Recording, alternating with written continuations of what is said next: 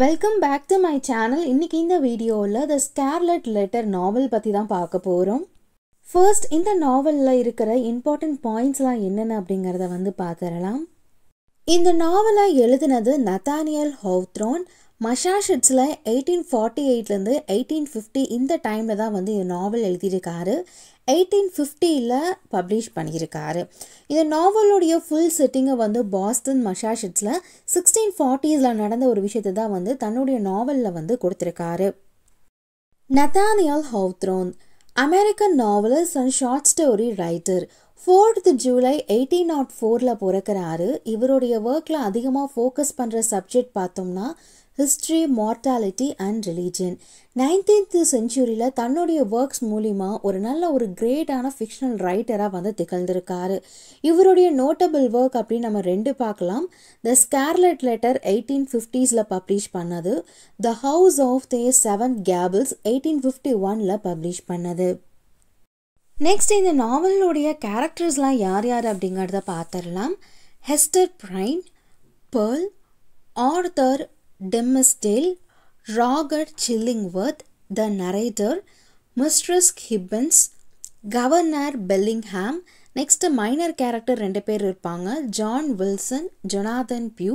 இப்போ நம்ம இந்த நாவலுடைய அவுட்லைன் ஸ்டோரியை தான் வந்து பார்க்க போகிறோம். ஸ்டோரியை ஸ்டார்ட் பண்ணலாம். த ஸ்கார்லெட் லெட்டர். இந்த நாவல் 17th செஞ்சுரியில் பியூரிட்டன் சொசைட்டியை பேஸ் பண்ண ஒரு நாவல் அப்படின்னே சொல்லலாம். ஸோ நாவல் இந்த புக் வந்து எப்படி ஸ்டார்ட் பண்ணுறாங்கன்னா, நரேட்டர் தான் வந்து ஃபர்ஸ்ட் கேரக்டராக வராரு. நரேட்டருடைய பேர் என்ன அப்படிங்கிறத வந்து இந்த இடத்துல மென்ஷன் பண்ணலை. அவர் தான் இந்த ஸ்டோரியை வந்து சொல்கிறாரு. நரேட்டர் ஒரு இடத்துல வந்து வேலை செஞ்சுட்டு இருக்காரு. அவர் சேலம் கஸ்டம் ஹவுஸ் பாஸ்டன் மசாச்சூசெட்ஸில் வந்து வேலை செஞ்சுட்டு இருக்காரு. அவர் வேலை செஞ்சுருக்கிற அந்த இடத்துல ஸ்கார்லெட் லெட்டர் ஏ அப்படின்னு மென்ஷன் பண்ணியிருக்கிற ஒரு கிளாத்தும் அப்புறம் மேன்யூஸ்கிரிப்டும் வந்து அவர் பார்க்குறாரு. அங்கேருந்து அவர் வேலை செய்கிறதுலேருந்து நின்றக்கப்புறம் அந்த ஒரு மேன்யூஸ்கிரிப்டை வச்சு இவர் வந்து ஒரு நாவல் வந்து மேக் பண்ணி ஒரு ஸ்டோரி வந்து சொல்கிறாரு. அதுதான் த ஸ்கார்லெட் லெட்டர். ஸோ இந்த நாவல் 17th செஞ்சுரி பாஸ்டனில் தான் வந்து சிச்சுவேட் ஆகிருக்கு. அதை வந்து கவர்ன் பண்ணது யார் அப்படின்னு பார்த்தோம்னா, ஒரு பியூரிட்டன் லாஸ்லாம் வந்து ஸ்ட்ரிக்டாக ஃபாலோ பண்ணுற கவர்னர்ஸ்லாம் இருக்காங்க. அவங்க தான் இந்த பாஸ்டன் சிட்டியை வந்து வழி நடத்திட்டு போகிறாங்க. இந்த ஸ்டோரியோடைய மெயினான ஒரு இம்பார்ட்டன்ட் கேரக்டர் யார் அப்படின்னு பார்த்தோம்னா ஹெஸ்டர் பிரைன். இவங்க தான் இந்த நாவலோடைய ப்ரொட்டகானிஸ்ட். ஃபர்ஸ்ட் சீன்லேயே ஒரு கை குழந்தைய வச்சுட்டு ப்ரிசனில் இவங்களை தூக்கி போடுறதுக்கு பார்க்குறாங்க. அந்த குழந்தையோட பேர் என்ன பார்த்தோம்னா பேர்ல். அவங்க போட்டிருக்கிற அந்த ட்ரெஸ்ஸில் அவங்க செஸ்ட்டுக்கு பக்கத்தில் ஏ அப்படின்னு மென்ஷன் பண்ணி ஒரு எம்ப்ராய்டரி மாதிரி வந்து போட்டிருக்காங்க ரெட் கலரில். ஸோ இந்த கிளாத் வந்து என்ன மென்ஷன் பண்ணி சொல்கிறாங்க அப்படின்னு பார்த்தோம்னா, அவங்க ஏதோ வந்து ஒரு க்ரைம் பண்ணியிருக்கிறாங்க. அந்த க்ரைம்னால் அவங்களையும் அவங்க கை குழந்தைங்களையும் வந்து அவங்க வந்து அரெஸ்ட் பண்ணியிருக்காங்க. ப்ரிசனில் வந்து தூக்கி போடுறதுக்கு பார்க்குறாங்க. அவங்க சுற்றி முழுக்க வந்து நிறைய பப்ளிக் பீப்புள்ஸ்லாம் வந்து இருக்காங்க. இருந்தாலும் ஹெஸ்டர் வந்து ரொம்ப நிதானமாக இருக்காங்க. யார்கிட்டேயும் எந்த ஒரு கூச்சலும் போடலை, எந்த ஒரு விஷயத்தையும் வந்து சவுண்டாக அவங்க பேசலை. ரொம்ப வந்து அமைதியாக இருக்காங்க. பப்ளிக் வந்து அவங்களுக்கு இந்த மாதிரி பனிஷ்மெண்ட் கொடுக்கணும்னு அவங்க சத்தம் போட்டாலுமே இவங்க வந்து அமைதியாக இருக்காங்க. அங்கே பப்ளிக்கில் இருக்கிற ஒருத்தர் வந்து இந்த குழந்தையோட அப்பா பேர் என்ன அப்படின்னு வந்து குவெஷன் பண்ணுறாங்க. அதுக்கு ஹெஸ்டர் எந்த ஒரு பதிலுமே வந்து சொல்லலை. ஹெஸ்டர் அப்படி என்ன ஒரு க்ரைம் பண்ணியிருக்காங்க, அவங்க தன்னோட கை குழந்தையோடு அவங்க ப்ரிசனில் தூக்கி போடுறதுக்கு அவ்வளோ பெரிய க்ரைம் பண்ணியிருக்காங்களா அப்படின்னு பார்த்தோம்னா, அவங்க பண்ணியிருக்கிற அந்த க்ரைம் வந்து அடல்ட்ரி க்ரைம் அப்படின்னு சொல்லுவாங்க. ஸோ இதோட மெயினான ஒரு மீனிங் என்ன அப்படின்னு பார்த்தோம்னா, அவங்களுக்கு ஆல்ரெடி ஹெஸ்டருக்கு வந்து மேரிட் ஆயிடுச்சு. அவங்க தன்னுடைய ஹஸ்பண்ட் இல்லாமல் மற்ற வேற ஒரு மனிதன் கூட ஒரு ரிலேஷன்ஷிப்பில் வச்சு அவங்க குழந்தை பெற்றுக்கிட்டாங்க. அதுதான் வந்து அடல்ட்ரி க்ரைம். அந்த க்ரைமை தான் இந்த இடத்துல ஹெஸ்டர் வந்து பண்ணியிருக்காங்க. ஹெஸ்டர் வந்து ஆல்ரெடி அவங்க ஒரு மேரிடான ஒரு விமன். அவங்க வந்து என்ன நினச்சிட்டாங்க அப்படின்னா, தன்னுடைய ஹஸ்பண்ட் வந்து இறந்து போயிட்டதா நினச்சிட்டாங்க. ஒரு கடல் சார்ந்த ஒரு ஜேர்னி அவங்க ஸ்டார்ட் பண்ணிட்டு போகும்போது கடலில் வந்து அவங்க ஹஸ்பண்ட் இறந்துட்டா தான் வந்து இவங்க நினச்சிட்டாங்க. ஹெஸ்டர் அடல்ட்ரி க்ரைம் பண்ணதுனால தான் இவங்களை வந்து ப்ரிசனில் தூக்கி போடுறதுக்கு அங்கே இருக்கிற பப்ளிக் எல்லாருமே வந்து முனைகிறாங்க. ஸோ அந்த க்ரௌடில் நின்றுட்டு இருக்கும் போது ஹெஸ்டர் வந்து 3 மணி நேரமாக வந்து தன்னுடைய கை குழந்தைய தோளில் தூக்கிட்டு நின்றுட்டுருக்காங்க. அப்போ அந்த க்ரௌடில் ஒரு விஷயத்த வந்து நோட்டீஸ் பண்ணுறாங்க. என்ன அப்படின்னா, எங்கேயோ ஒரு பார்த்த முகம் மாதிரியே இருக்குது அப்படின்னு சொல்லிட்டு நோட்டீஸ் பண்ணுறாங்க. அது வேறு யாரும் இல்லை, அவங்களுடைய ஹஸ்பண்ட் தான். இறந்து போனதா நினச்ச அவங்க ஹஸ்பண்ட் உயிரோடு தான் வந்து அவர் இருக்கிறாரு. அந்த இடத்துக்கு அப்போ தான் அவர் வந்து வராரு. ஹெஸ்டர் நடுவில் நின்றுட்டு சுற்றி வர மக்கள்லாம் நின்று அவங்க மேலே வந்து ஒரு குற்றச்சாட்டு வைக்கும் போது இது எல்லாத்தையுமே அவங்க ஹஸ்பண்ட் வந்து நோட்டீஸ் பண்ணுறாங்க. நோட்டீஸ் பண்ணனே அந்த கூட்டத்தில் இருக்கிறவங்க கிட்ட வந்து என்னதான் நடக்குது அப்படின்னு ஒரு விஷயத்த கேட்குறாங்க. அவங்க எல்லாத்தையுமே இவங்கக்கிட்ட சொல்கிறாங்க. ஹெஸ்டருடைய ஹஸ்பண்ட் வந்து ரொம்ப கோவப்படுறாரு. அவர் தன்னுடைய ஐடென்டிட்டி எல்லாத்தையுமே வந்து அந்த இடத்துல மறைச்சிடுறாரு. தன்னுடைய நேமை ராஜர் சில்லிங்வர்த் அப்படின்னு வந்து வச்சுக்கிறாரு. அவர் தன்னோட ஃபுல் ஐடென்டிட்டி மறைச்சிட்டு அவள் கையில் வச்சிருக்கிற குழந்தை, அதாவது தன் மனைவி கையில் வச்சிருக்கிற அந்த குழந்தையோடைய அப்பா யார் அப்படின்னு கண்டுபிடிக்கிறதுல வந்து அவர் அதிகமான ஆர்வத்தை வந்து காமிக்கிறாரு. அது மட்டும் இல்லாமல் அந்த குழந்தையோட அப்பாவை வந்து ரிவெஞ்ச் எடுக்கணும் அப்படிங்கிற ஒரு மனசில் வந்து ஒரு எண்ணம் இவருக்கு வருது. ஹெஸ்டருடைய ஹஸ்பண்ட் இவ்வளோ நாளாக அவர் என்ன பண்ணிட்டு இருந்தாரு அப்படின்னா, ஃபிசிஷியனாக வந்து தன்னுடைய ப்ராக்டிஸை வந்து பண்ணிட்டு இருந்திருக்காரு. அவருக்கு ஒரு வாய்ப்பு கிடைக்கிது. என்ன அப்படின்னா, ஹெஸ்டர் ப்ரிசனில் போட்டுட்டாங்க இல்லையா, அவங்கள ஒரு ட்ரீட் பண்ணுறதுக்கு இவருக்கு ஒரு வாய்ப்பு கிடைக்கிது. ப்ரிசனுக்கு அவர் போகிறாரு. ஹெஸ்டர் கிட்ட வந்து அவங்களுடைய மேரேஜை பற்றிலாம் வந்து பேசுகிறாங்க. 2 பேருமே வந்து அவங்கவுங்க பண்ண தப்பை வந்து ஒவ்வொருத்தர் மேலே வந்து சொல்கிறாங்க. ஆக மொத்தத்தில் 2 பேருமே ஒரு சின்ன சின்ன தப்பு வந்து பண்ணியிருக்காங்க. ஸோ அந்த இடத்துல சில்லிங்வர்த் என்ன சொல்கிறாரு அப்படின்னா, ஹெஸ்டர் கிட்ட, நான் தான் உன்னுடைய கணவர் அப்படின்னு நீ வேறு யார்கிட்டையாவது சொன்ன அப்படின்னா, உங்ககிட்ட இருக்கிற அந்த குழந்தையோட அப்பா யார் அப்படிங்கிற கண்டுபிடிச்சேன்னா அவங்கள நான் கொன்னுடுவேன் அப்படின்னு மிரட்டுறாரு. ஹெஸ்டருடைய ஹஸ்பண்ட் இந்த மாதிரி மிரட்டினங்கேட்டி ஹெஸ்டர் தன் குழந்தையோட அப்பா யார் அப்படிங்கிற ஒரு விஷயத்த வெளியே சொல்கிறதுக்கு பயப்படுறாங்க. அதுக்கப்புறம் கொஞ்ச நாள் கழிஞ்சு ப்ரிசன்லேருந்து ஹெஸ்டரை வந்து ரிலீஸ் பண்ணிடுறாங்க. ஹெஸ்டர் வந்து ஒரு டவுனுக்கு அப்பாற்பட்ட ஒரு இடத்துல வந்து தங்குறாங்க. தங்கிட்ட இருக்கிற அந்த குழந்தைய வந்து வளர்க்குறாங்க. குழந்தைய வளர்க்குறதுக்கு அவங்களுக்கு தேவைப்படுறது காசு. அதுக்காக அவங்க சின்ன சின்ன வேலைகள் எல்லாமே பண்ணுறாங்க. காசு வந்து தன் குழந்தைகளுக்கு தேவையான எல்லாத்தையுமே வந்து அவங்க பண்ணுறாங்க. அங்கே இருக்கிற அந்த கம்யூனிட்டி சேர்ந்த மக்கள் என்ன பண்ணிடுறாங்கன்னா, ஹெஸ்டர் இந்த மாதிரி ஒரு க்ரைம் கேட்டி அவங்களையும் அவங்க குழந்தையான பேர்லையுமே வந்து ஒதுக்கி வச்சிடுறாங்க. ஹெஸ்டர் தன்னுடைய பொண்ணை பேர்லை வந்து வளர்க்குறாங்க. பேர்ல் அவளுக்கு வந்து கம்யூனிட்டியில் அந்த அளவுக்கு ஒரு அட்டாச்மெண்ட் இல்லாதங்கேட்டி அவளுக்குன்னு ஒரு ஃப்ரெண்ட் யாருமே கிடையாது. ரொம்ப வந்து ஒரு ரூடான ஒரு பிஹேவியராக பேர்ல் வந்து வளர்க்கப்படுறா.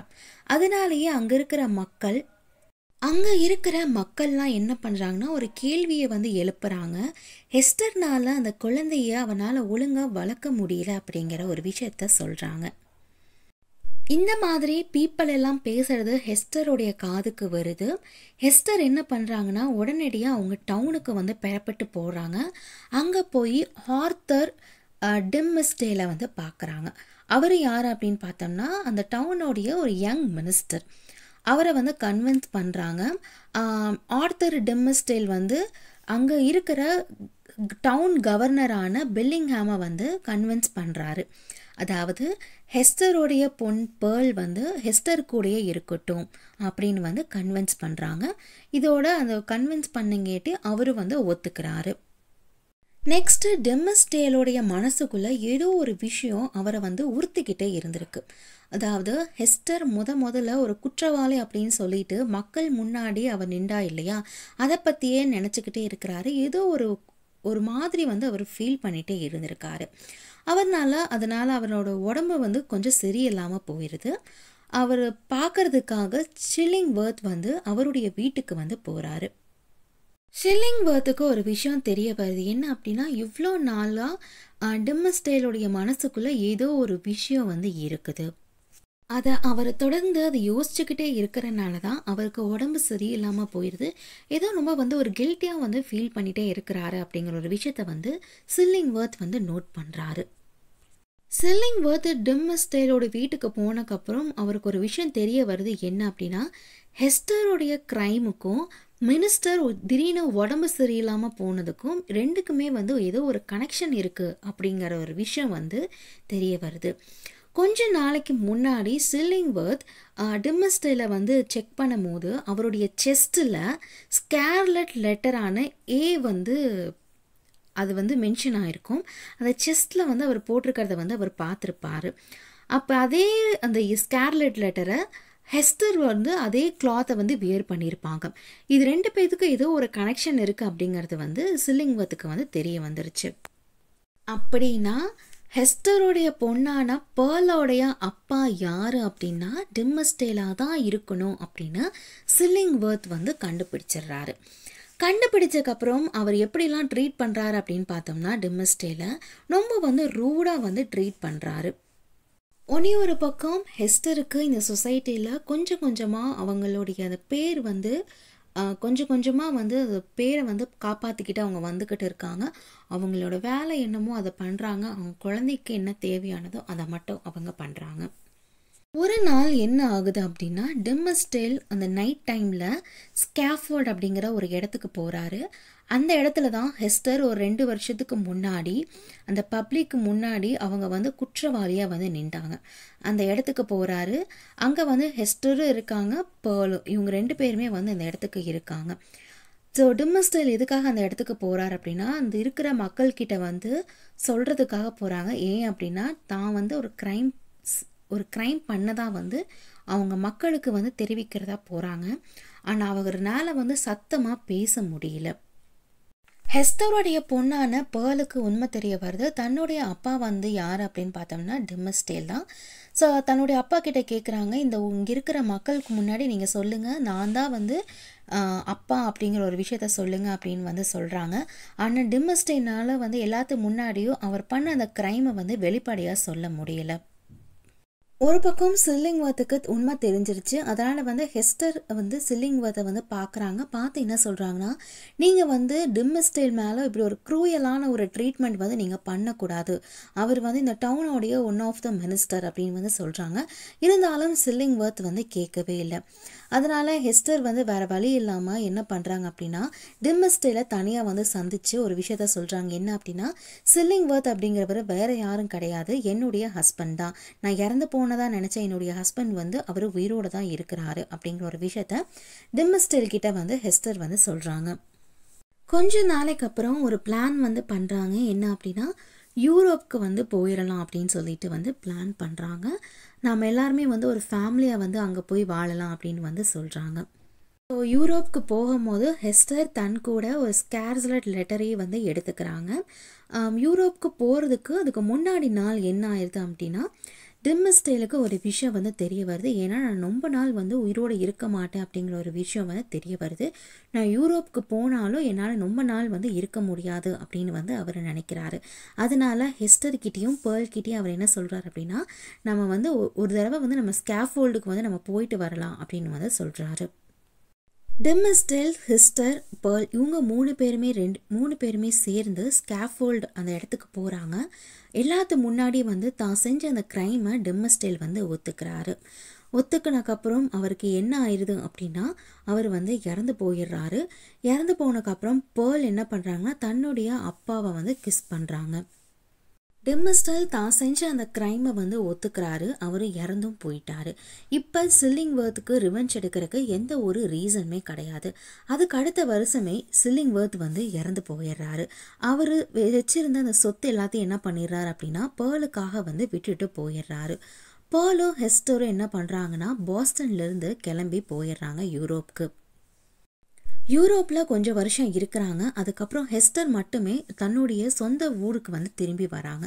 திரும்பி வந்தனையும் அவங்களுடைய வேலைகளை அவங்க செய்கிறாங்க.